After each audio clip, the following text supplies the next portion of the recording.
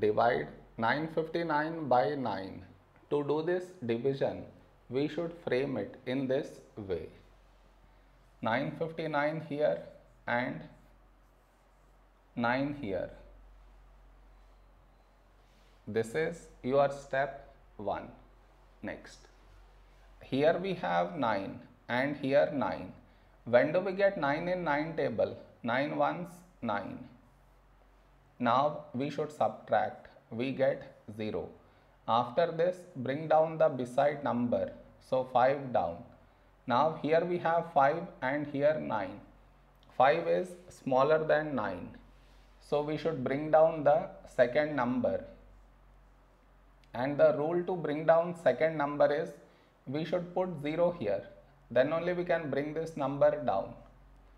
Now 59. A number close to 59 in 9 table is 9654. Now we should subtract. We get 5. No more numbers to bring it down.